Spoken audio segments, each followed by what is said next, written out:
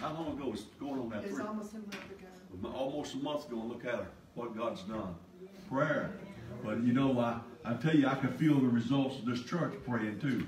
And Daniel, I could feel the results of you praying and people texting us and saying they're praying. And the church over, our home folks over there in Anderson and other churches was praying.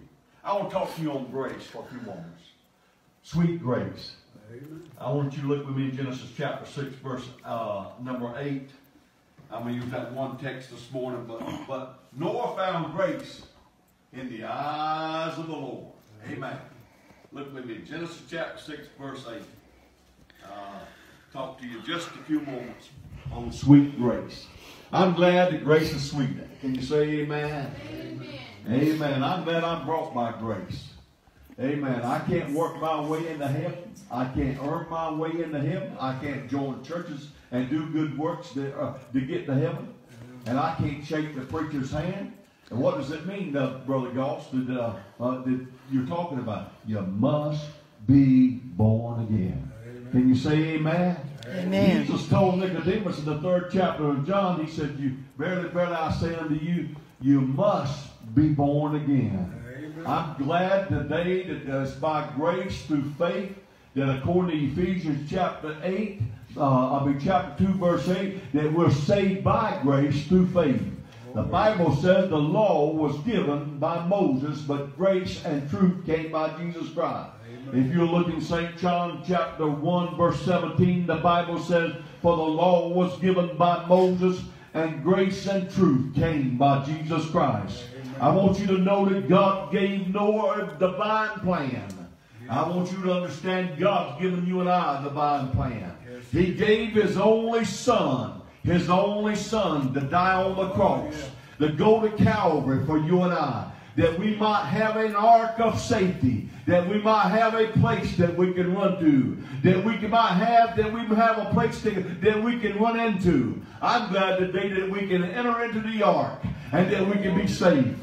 And I'll tell you, while the floods are going to be upon this world, you and I are going to be in the ark of safety. Why? Because we have accepted Jesus Christ as Lord and Savior of our lives. Somebody say amen. Amen. I'm glad that I have tasted of sweet grace. I'm glad this morning that grace has been so sweet to my soul. I'm glad that no wonder the psalmist wrote these words. He said, taste and see that the Lord is good. I want you to know this morning that the Lord is good.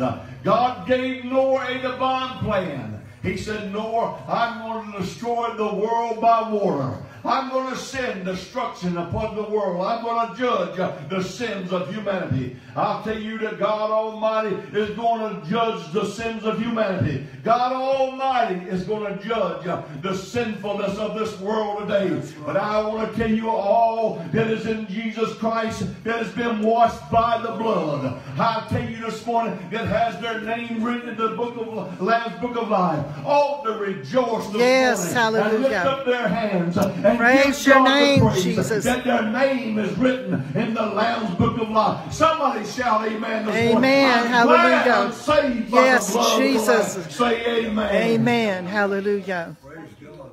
My Lord, this morning I thank God that Noah got out there and he began to follow the plan of God. He began to build the ark.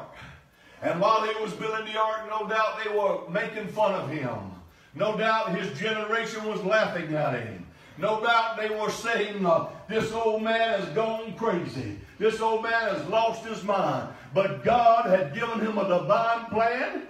God had given him a divine call. God had given him divine instructions. I want to tell you, we got a divine plan, we got a divine call, and God's given us divine instructions. And that instruction is to receive Jesus Christ. The Bible says if we confess our sins, He is faithful and just to forgive us of our sins and to cleanse us from all unrighteousness. How many of you know that you have cried out unto God and you've asked Christ into your life and that you know that your sins are under the blood of the Lamb and that you've been washed by the blood? Somebody say amen. Amen. For the blood, amen. Amen. Good preaching. I like it.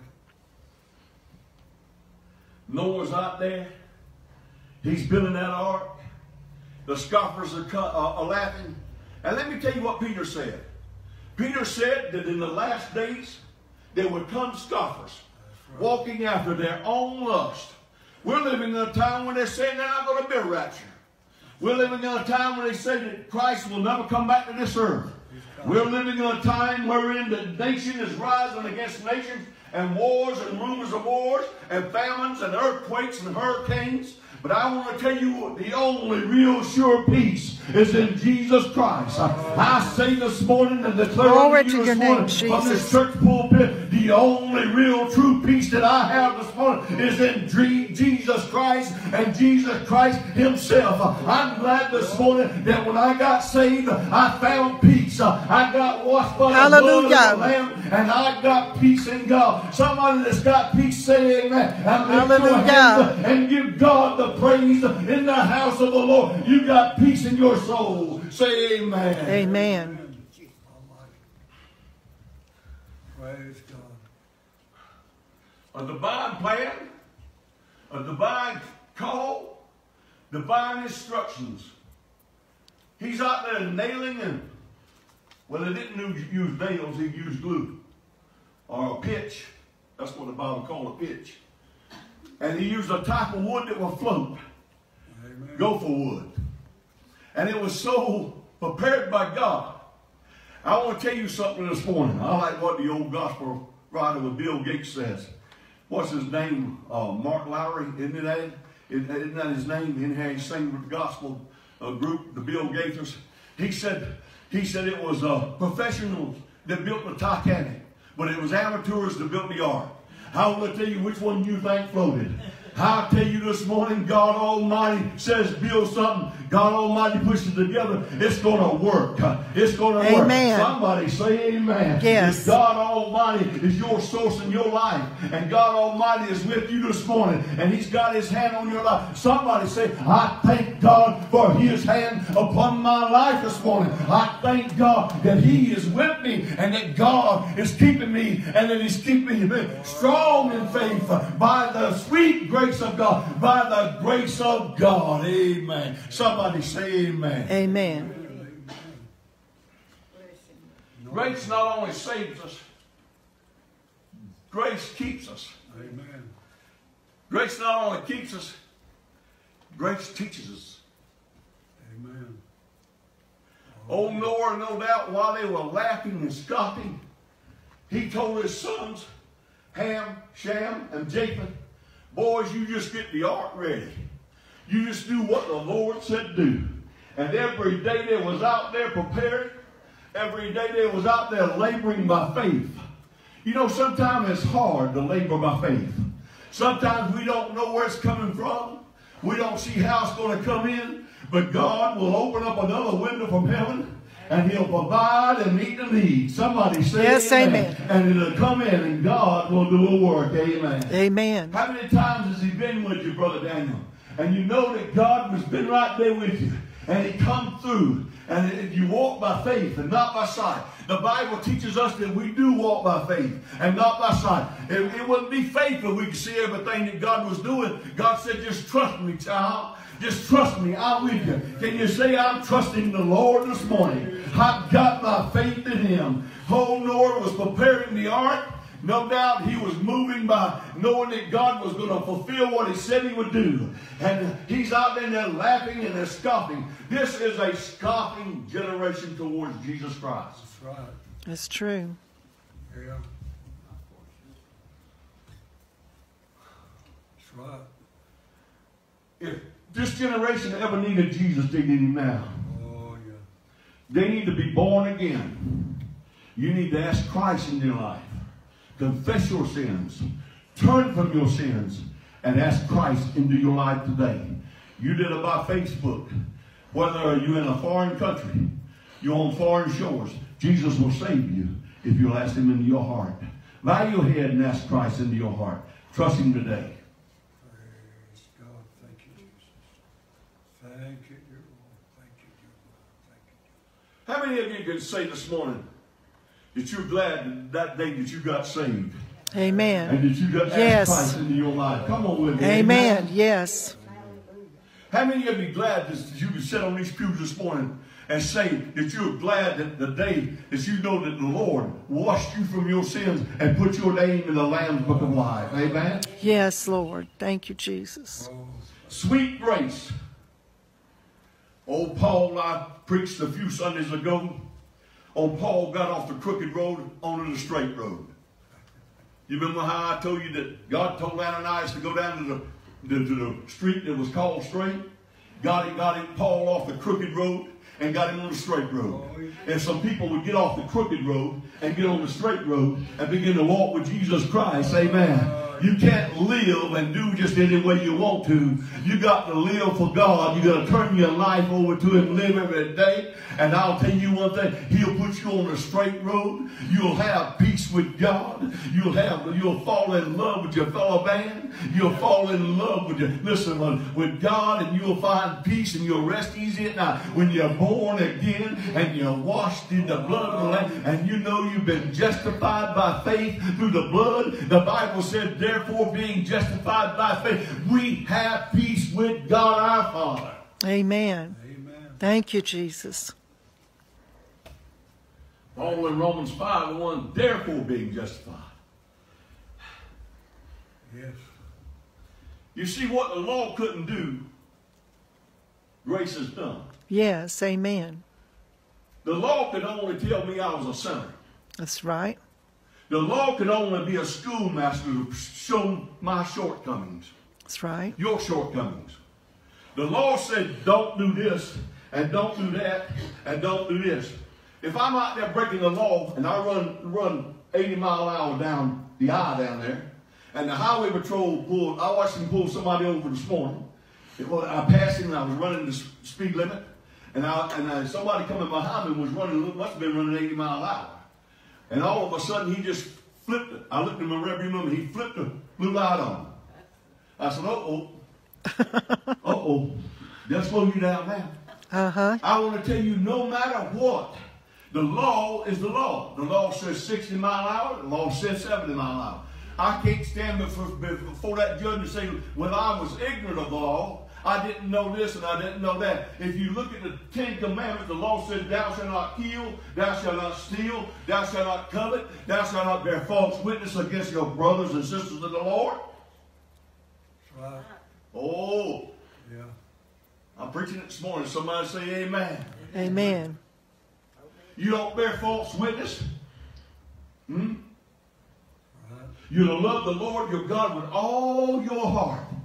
And you get to, listen, in all that, the Bible says that we can't keep the law. There's no way we can keep law. So Jesus Christ came into the world, and He went to Calvary's cross, and He died on Calvary's cross, that whosoever will can come and receive His blood and receive the redemptive plan of God Almighty. And I'll tell you, whoever received the blood, received the redemptive plan, and asks Christ into their hearts, ask Christ into their heart, I want to tell you this morning, they're justified before God as though they never sinned. Brothers and sisters, we're justified before God because He has washed us in His blood. He has washed us from our sins. I tell you this morning, we've been saved this morning by the blood. Somebody lift your hands and give God the glory in the house of the Lord. Thank you, Jesus. The blood of the Lamb. Amen. Hallelujah, Jesus. Praise God. Thank you. Sounds good. Thank you. Naomi came back from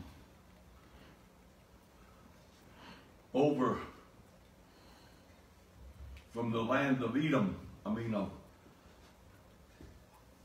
When she journeyed from the land of famine back to Bethlehem, which means a house of bread. Moab, wasn't it? Moab, yeah. Help me thank God. From the land of Moab, she lost her husbands and her son. And she came back, and she needed a kinsman redeemer. Amen. She needed a kinsman redeemer. Oh, let me tell you this morning, I could preach all day long on that kinsman redeemer. Oh, yeah. A kinsman redeemer, he had to have the ability to redeem. I want to tell you, Jesus had the ability to redeem. He came into this world, He was all wise. He was all knowing. Let me tell you something. He was headed to the cross. Jesus Christ was headed to the cross for you and I. And Paul uses that word. He said, every knee shall bow and every tongue shall confess that Jesus Christ is Lord, to the glory of God the Father. Let me tell you, and when she came back from Moab, and they came up to when she sent in Naomi into the fields of work, y'all know what happened. That Boaz got out there and he got his eye on that little Gentile bride. Y'all want me to preach on this thing this morning? Oh, I'm glad I'm in a Gentile bride. Oh, yes. God didn't leave us out. Somebody said amen. Come on with me. Amen. Grace, grace. I'm still on my subject. Grace, grace. How sweet it is. Somebody say, I'm glad I'm saved by grace. Yes, hallelujah. I'm not saved by works. I'm saved by grace. I'm saved by grace in the blood of the Lamb. I'm saved knowing that my name is in the Lamb's book of life. There's no works that can do it except the blood of the Lamb. I've been washed by the blood of the Lamb. Somebody that's been washed by the blood of the Lamb. Give God praise this morning in the house of the Lord. Thank you, Jesus. Thank you, Jesus. Naomi's out in the field working. And Boaz, Ruth is out in the field working. Naomi knows that she's gone down in the field of Boaz to work. And Boaz gets his eye on her. And he has his eye on that little Gentile bride. She wouldn't have nothing to do with no other men in that field with just Boaz. And Naomi told her, Ruth, how to go about getting the kinsman redeemer in that. She said, when he goes in of the barn of a night, the wind, the wheat are due. So the wheat up, and what they do it at night because the wind would get into it and they would separate the unpure, the chaff, yeah, the chaff from the wheat. That's what I'm trying to say. And he went into that barn and he lay down and sleep. And there was nothing unclean about this. She went in and laid at his feet. And she said to him when he woke up, he said, who is this? She said, Ruth, spread your garment over me. I'm glad that grace has given me a new name written down in glory. I'm glad this morning that there is a new name. If there's a new name written down in glory, and it's mine, oh yes, it's mine. It's in the Lamb's book of life. I'm glad this morning that grace has brought me further, amen, than I could ever imagine. Grace, grace, grace. Thank you, Jesus. Spread your garment over me. It's so real. You know how he told his men to let handfuls on purpose. There's a sermon in it. Yeah. Grace. God gives us handfuls on purpose. You know what? I want to say this morning. Sweet grace would have saved those people from that generational wrath if they'd have listened to Noah. That's right. I want to close by saying this morning. You listen closely. A divine plan, a divine call, and divine instructions. That generation, no doubt, must have seen the animals start up the ramp as God spoke to them. They no doubt seen the signs, and yet they still stopped. Yes. It don't take a professor or theologian to know that Jesus Christ is about to come back to this earth. Oh, that's right. He's coming back. And I want a taste of that handful on purpose. Boaz said, let it fall, handfuls on purpose upon him. Now, he went through the kinsman redeemer law. He followed the law to the T. And he redeemed her. And out of her marriage, him marrying her, came the beautiful relationship of the lineage of the Lord Jesus Christ. You see, God hasn't left the Gentile bride out. When the two spies went in to spy out the land, who did they spare? They spared Rahab. Yes. God has not left us out. He said, I'm going to bring them in by my grace. Praise God. By Thank you, Jesus. my grace. Thank you, Through Lord the blood Jesus. of the Lamb. On Calvary's hill, and I'm going to close by this, and you listen to me. When he looked to his Father and he said, Father, into thy hands I commend my spirit. That's what he said. And he said these words, it is finished. Yes. Yes, the plan of I salvation. can't add to. I can't do anything to improve on that. I can't join every church there is in Greenville. The redemptive work is done. It is finished. Oh, yeah. And I can say to you this morning, and you listen to that mighty close, go to the piano, how sweet it is Oh, yeah. to taste of grace. Oh, yeah. Can y'all say amen to that? Amen. Can I make this one point before I close this message? How do you think Noah's 3 boys fell?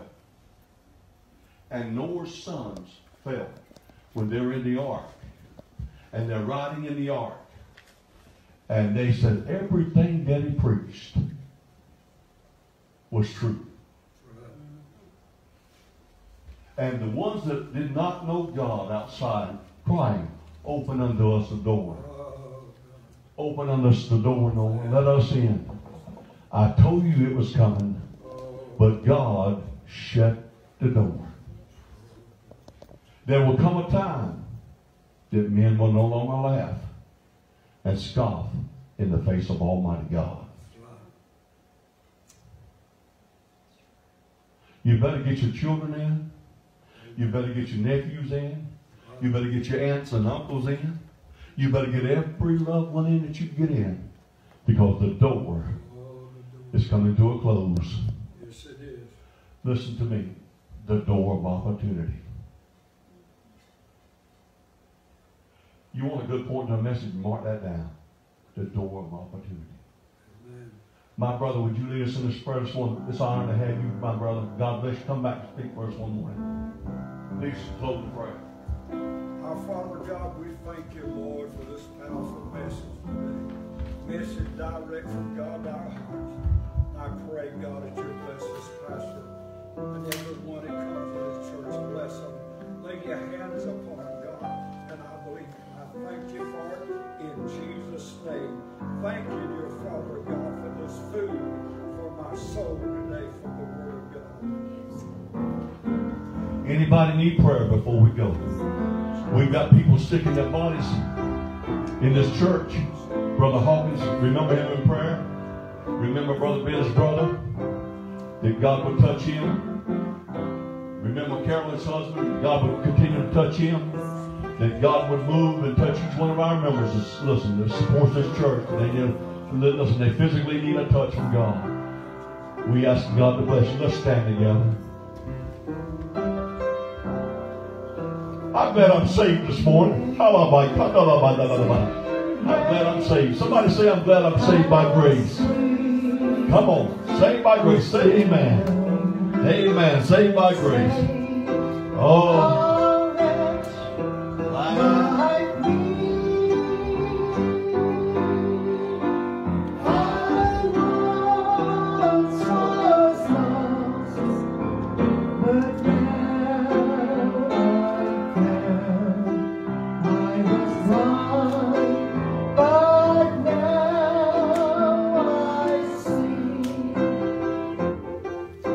Listen to it, sing that chord. Amazing grace, how sweet